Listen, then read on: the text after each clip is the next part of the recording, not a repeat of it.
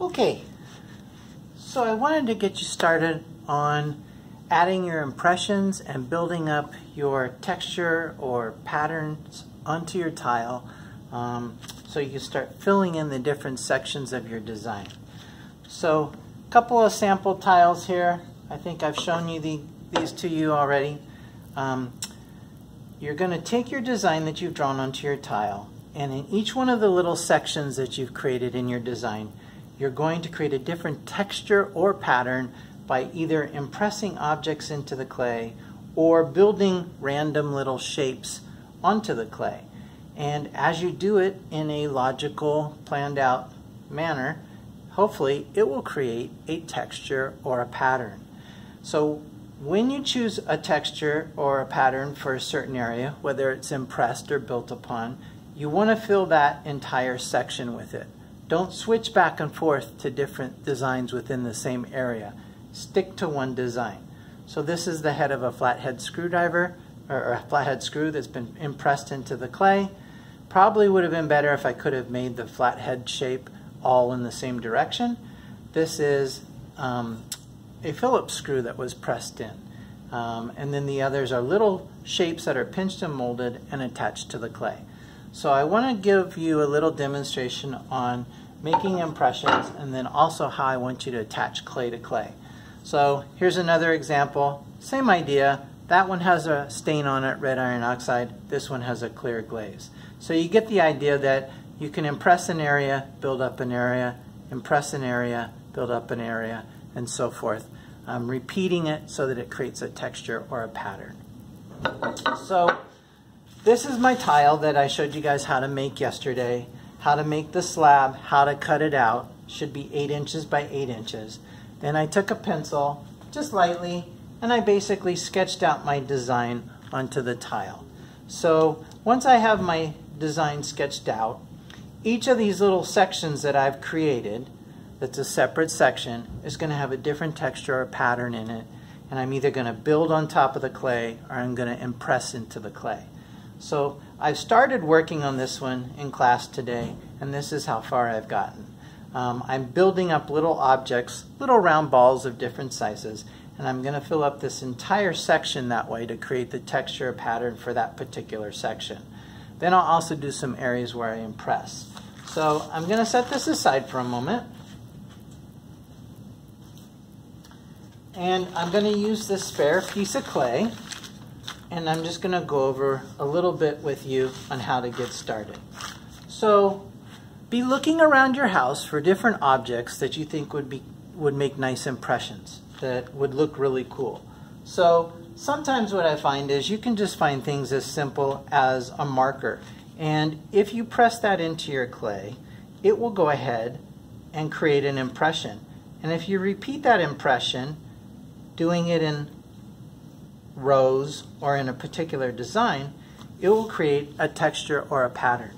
So you could use something like the back side of the marker. You could use the cap of the marker, and you could press that in. It all just depends on what you like the looks of. Now I would suggest always trying out your impressions on a spare piece of clay first. And it can be a slab that you've just taken a chunk of clay out of your bag, you flipped it back and forth to expand it, and then you can just use it to impress into. You don't have to go to the problem of using the rolling pin and measuring it all out. This is just one I have left over from an example from yesterday. You can do things like mechanical lead pencil holders. That basically you can create patterns or designs. You could alternate so that it creates a slight different design. Whatever you want to do to fill up the space in your tile. Okay. One thing I will tell you is if your clay is really, really moist and sticky, if you sprayed water on it, sponged it first, then you may find that whatever tool you use to make your impressions with is going to be sticky, and it won't make as clean or as nice of impressions. Sometimes if you can let your clay out for an hour or so and let the air get to it and it dries and firms up some, then it'll receive the tool better and you'll get make better impressions that'll look nicer. You can use things like screws. You can lay the screws sideways if you're doing it on the edge of your tile, if that's where you want your design. and it'll pick up the threads of the screw, which looks quite nice. If it's not on the side, you may want to use it and impress just the head of it in, and it'll pick up, like I say, the little star shape from a Phillips head. Okay? Whatever you can find that you think would make a nice impression. If you can find little stamps, like one year somebody got this little Adidas stamp or logo, maybe it was on their shoe, and you can basically impress that into the clay, and as long as you repeat it, you're creating a pattern or a texture. So again, whatever you can find that you think will be a nice design for on your tile, that will fill up each little section. Stamps are nice, pens, caps, jewelry, earrings, maybe seashells, maybe little pieces of rock or bark that have texture in them. You just want to experiment, okay? And once you find it and you like it, then you can go ahead and incorporate it into your main tile. Now the other thing I wanted to show you is how to attach clay to clay. So when we attach clay to clay, we want to go ahead and do what's called cross-hatching or scoring, and then we're going to paint slip on it and press it together.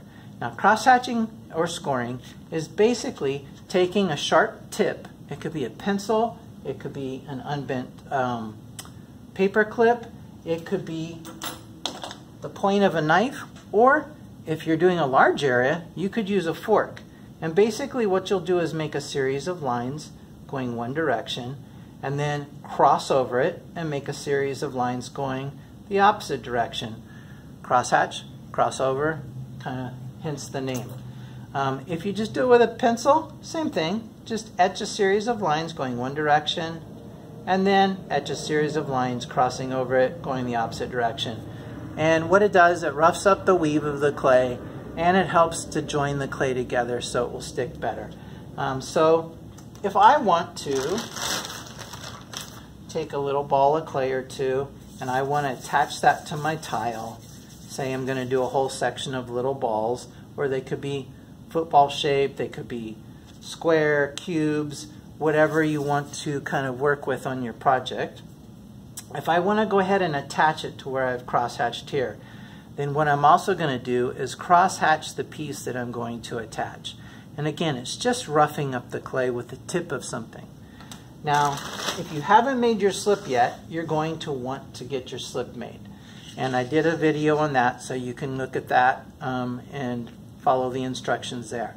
But once you make your slip, and by the way, slip is just clay with water added to it, it breaks it down, and then you mix it up so that it becomes quite creamy. We want it to be kind of the consistency of yogurt, okay? If it's too watery, you can add more clay to it. If it gets dried out and it starts to thicken up, you can add a little more water. This is going to work like a glue. So anytime we attach clay to clay this year, unless I tell you differently, you're always going to cross-hatch both pieces of clay, paint slip on both of them, and press them together well. About the only time we won't cross-hatch and slip is when we're doing coil pots, where we'll be blending or smearing the clay together. If you don't use the slip, when this dries, what you're going to find is it looks like it's sticking, but as soon as it dries, and especially if it makes it into the kiln when we fire it, it will fall completely apart. So always make sure you're using plenty of slip and that you're cross-hatching. So I've cross-hatched both pieces. I'm going to go ahead and paint slip where I want to join it. I'm going to paint slip onto the piece that I'm joining, and then I'm going to go ahead and I'm going to press it down real well. I don't want to smash it because the clay is still soft, and I don't want to change the shape of the little ball that I've made, but I want to go ahead and join it together well. Now we want to go ahead and clean up this extra slip from around here so that it looks nice and neat.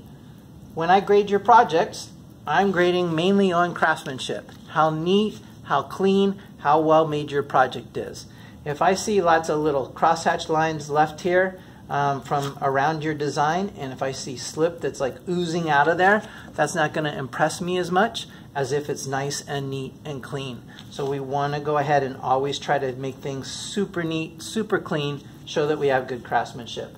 Now one of the options you can do is, if you can't get your finger to clean in some of the slip, you can take a paintbrush, get a little water on the paintbrush and squeeze it out, and you can use the brush to go in there and clean up that extra slip just to make it look nice and neat. Okay, learned that from the students a couple years back that were doing it. And just a wet paintbrush is great for getting into areas to smooth things out and to clean up the slip. So again, if I want to go ahead and add another ball of clay, I'm going to go ahead and crosshatch where I want to join it. Crosshatch the little ball itself. Paint slip on both pieces. Okay. Use plenty of slip just to make sure it's going to stick. And then go ahead and press it together real well. All right. And then again, clean up around it. You can use a brush if you have a spare brush, or just try and get your finger in there and smear it so that it looks nice and neat. And then you would just continue. If this is your shape and this, the little shape you've decided, and this is your area you need to fill up, you would just continue filling it up. So practice your impressions on a spare piece of clay before you put it on your tile, and then you can also practice cross-hatching and slipping clay onto your tile as well. And then once you feel comfortable with it, go right into making your tile. So again,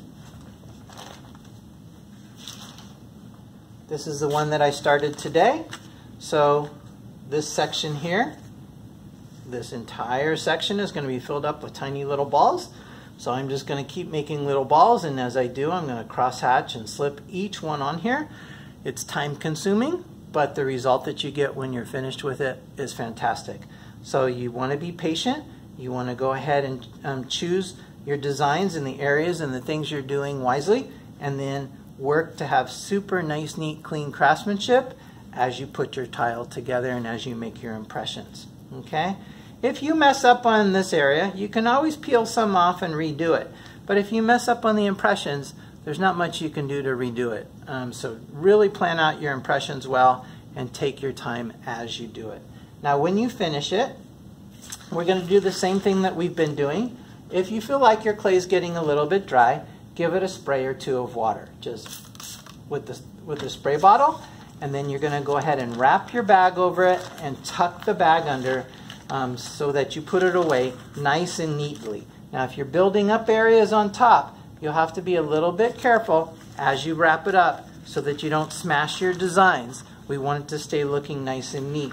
But you'll go ahead and tuck the bag under so that it doesn't get any air, and that way your project will stay nice and moist while we're working on it. We don't want it to dry up on us. If you feel like it is already very wet, then don't spray any water. Only add water if you feel like it needs it in order to stay moist. Okay?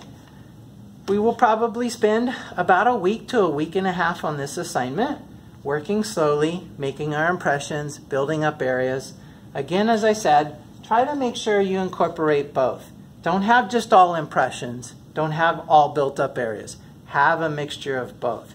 That gives it a little bit more balance, a little bit more variety, makes it look a little more interesting. Okay? I think that's it for today. So I hope you enjoy doing this, and I hope you're working well on your tile. If you need to, watch through the other videos again, and have a great time with it. We'll see you next time.